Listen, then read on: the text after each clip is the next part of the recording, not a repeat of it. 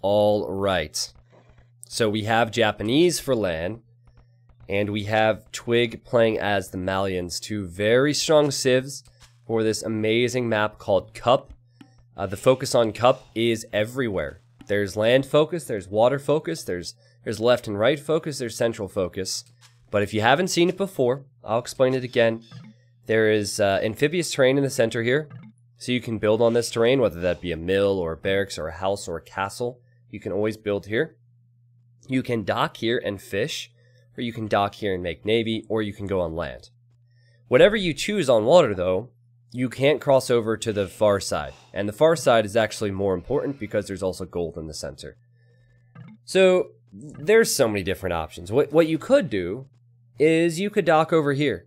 And okay, there's no fish here, but you could dock here. And let's pretend there was 5,000 fish. And you're fishing and fishing and fishing. But then suddenly your opponent has crossbows on the right hand side and you need to get a demo ship over there. You cannot cross. So it gives you an opportunity to control so many different areas of the map. The amount of food they start with is standard. So you have 2 pigs, 4 deer, 3 golds. Everyone will have an additional gold on the left-hand side. So it's technically 4 golds per player on this map, because that's normally pretty consistent in that corner. And yeah, there's just a lot of different ways to fight and play this one out. Japanese can be strong because of their fishing ship armor. Malians can be strong because they save wood on every building. Both civs are versatile. Both civs are insane. I would say that Malians, because they have amazing cavalier, light cav and camels, they're a bit more mobile than Japanese. So I would say that Land needs to do something to slow this game down and use his strong options while not chasing Twig. Now, will they dock? I'm not sure. I imagine some of the round 1 qualifiers have yet to be watched by some of you, and I understand that some of this is spoiled because we're cranking out round 2 already.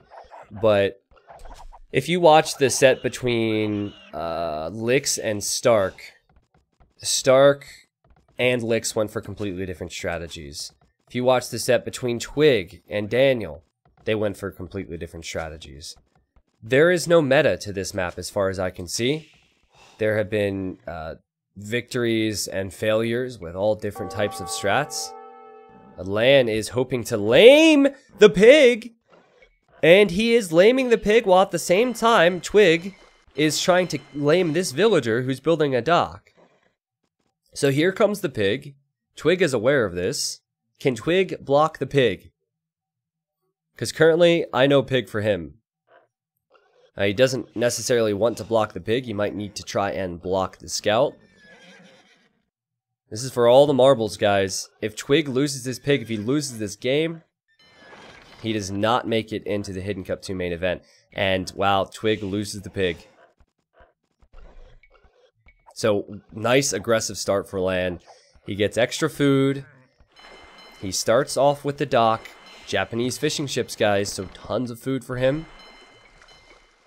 And meanwhile, there's a dock on the other side for Twig. See, this is sick. This is sick. I love this. This is what I'm talking about. So they can't cross over here. So if they want to fight each other's fish, they have to go to the other side with a new dock. Certainly Twig will be fine. He has deer. I say he'll be fine. He doesn't have his sheep either. Oh no! He spent so much time chasing. He doesn't have his sheep. I think he assumes the sheep are gone. They're right there. So maybe he's not so fine. I don't think he can have a strong feudal age time. Down 2 sheep and down a pig, that's 500 plus food down the drain. That's really bad. That's going to slow him down. And meanwhile, Lan, he has all the food he would ever want. He should be able to click up. Is Twig sending a scout back or what? I mean, at this point, he's got to be really frustrated with himself. What do you do in this situation, guys? Like, all of his game plan is out the window. Because he can't up the feudal age. He doesn't have the food. I don't know what these vills are doing. No, Puma, he shouldn't have called a re, because you can't call re after 4 minutes. The lane was at 5 minutes and like 10 seconds. Is he sneaking vills? Walking across the water, onto land. He's on gold. He drops off the food, he's on his way up. And Lan is being extra cautious with his scout because it's weak after the lame earlier. Lan does not know about this dock here. And he still will not know because he hasn't gone that direction. He's making a barracks to go man-at-arms. Now what is this? What is Twig doing here? Imagine if he were to show up here with archers. Sneaky stable? Into scouts? He has 4 on gold. That tells me he wants to go some on water and some archers.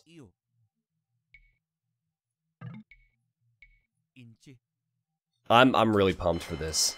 He needs his barracks first. This is so tough to pull off, guys. Basically, if Lan spots this, it could be game, because this entire attack will be walled in. The ranges will be walled in. Whatever that is built here will be addressed.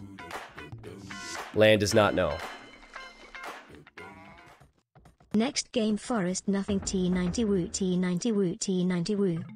Here come the man-at-arms and the scout. Twig is getting man-at-arms himself.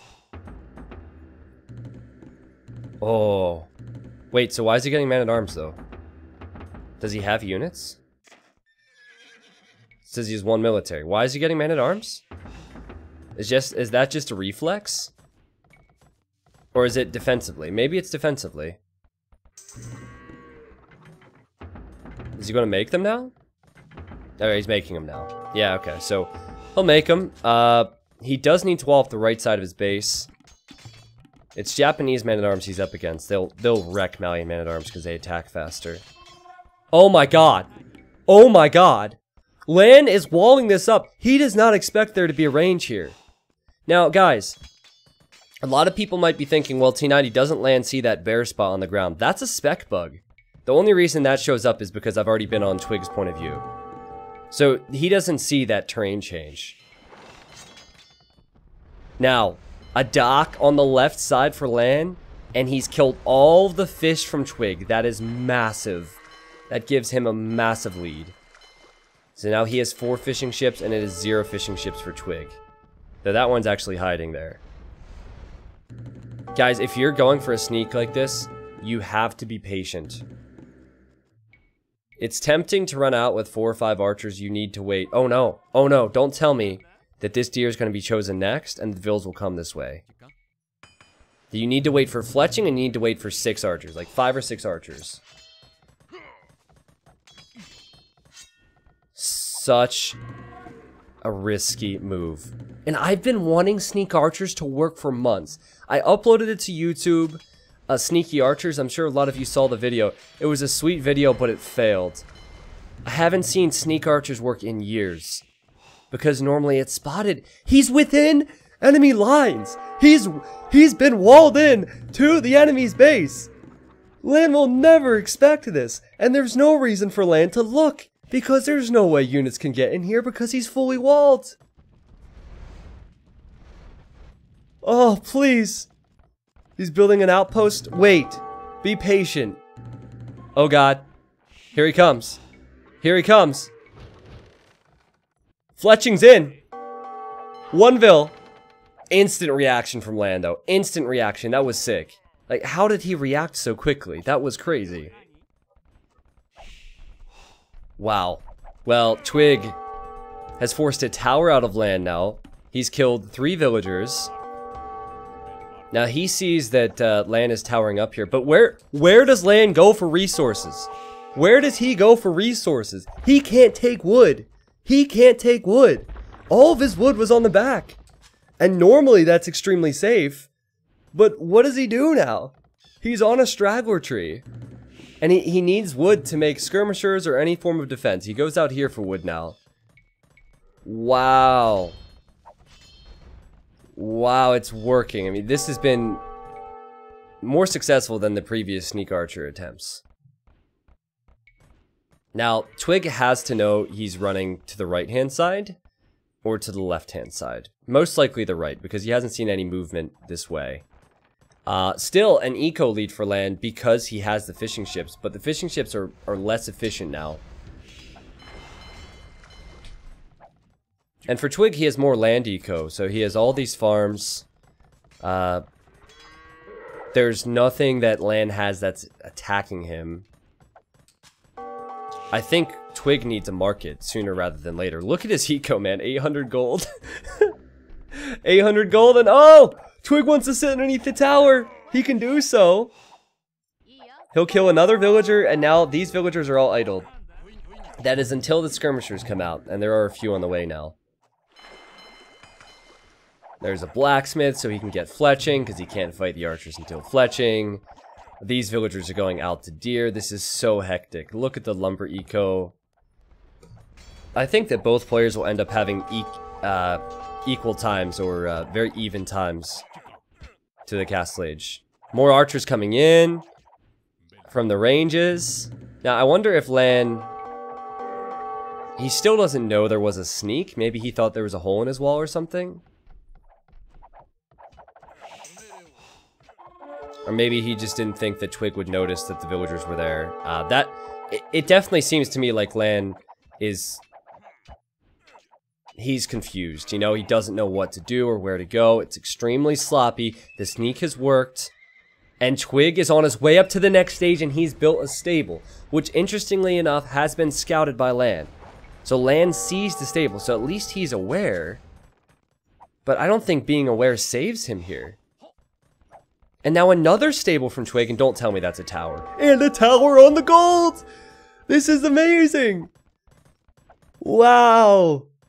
I think this whole series needs to be separate videos on YouTube. This has been so good. Lan just doesn't know what to do. The tower won't go up, but it's a sign of what could happen, right?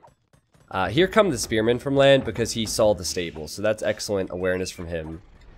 But guys, Lan, he only has 300 food. He only has 400. No, he doesn't even have 300 food anymore. He's not even close to clicking up. All of his eco destroyed by that sneak. He lost both of his lumber camps. He lost his berries. He only has the gold. And then he has the wood out here. And he has the fish, but there's no more fish anymore. Like there'd be more fish on this side, but since he docked the central area, he would only be able to make fishing traps now. And so he will try and hold on here. He's making his own tower. Villagers will die as he tries to build this tower.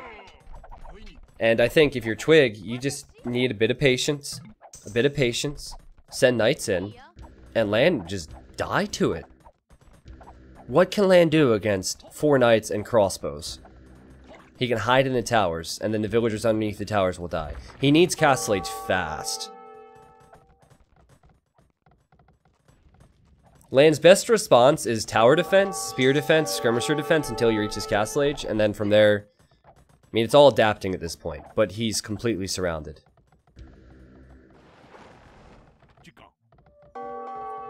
So, the thought process from Twig, as he's adding a second town center, by the way, is to get knights out to counter the skirms. But he has Bodkin arrow on his crossbows. His villagers are actually sneaking around here to build a tower, and the knight comes from the forward stable. This is amazing. So that tower's going up, and that will deny another woodline. I just don't see how Lan can hold on here. He's going to the gold in the center. I love how many options there are, how many possibilities there are for aggression. I love this play from Twig. I love how Lan has not given it up yet. Uh-oh. Oh, he's fine. That's actually important. Twig. Oh, Twig saw the gold! Twig saw the gold! Are you kidding me? He sees the gold. He's killing the vills. He knows something's coming. Wow, and we actually have a forward stable from Lan over here because he walked right across. He's able to do that because he has the water control. What a crazy game. Now, over here, the crossbowmen have died. Or, well, it's going to be close. Here, the tower has gone up. Somehow, Lan is staying alive. It's certainly not pretty. Like, the overlay doesn't tell the whole story because the efficiency has been much better for Twig. And Twig now sees that there's a forward stable. So, I mean, Twig sees a lot of what's going on at the moment. There's so many different areas to focus on, even I can't follow it. Villagers seem to be dying everywhere. Twig just needs to click that knight there and he gets rewarded with another Vil kill or two. You know, perhaps Twig could... Maybe Twig could try and stabilize at home with towers and monks and then win water. I don't know what he has the resources for anymore. But if he gets the water control, he could possibly stabilize a little bit. But everywhere you look, there's units from Twig. Twig's using all of his forward buildings, his forward ranges, his forward stable now. The reaction time you would need is insane. And even Twig's defending at home with a camel. I mean, he is prepped. He is ready. TC in the center for Lan. He's 10 Vils behind. He does have one fishing ship on a fish trap. He's probably buying a lot of food right now because he doesn't have any food. I think this game's over. I think Twig's gonna win. Incredible. I mean, he has a commanding lead right now with economy. 2 town centers. He could build a castle soon. He certainly needs to close this one out. Honestly, just apply pressure to the gold, right? Keep getting the knights and the crossbows underneath the towers. Oh, and we have a tower from land. Does Twig see that? Twig sees it. Does Twig actually see it? He's probably not looking here right now. He's probably looking elsewhere. Alright, he's noticed. The tower will go up. I noticed Twig has almost enough stone for a castle. So does he just castle here to kill that? And protect his flank? It's probably not what he wanted, you know? He probably wanted to build the castle in the center.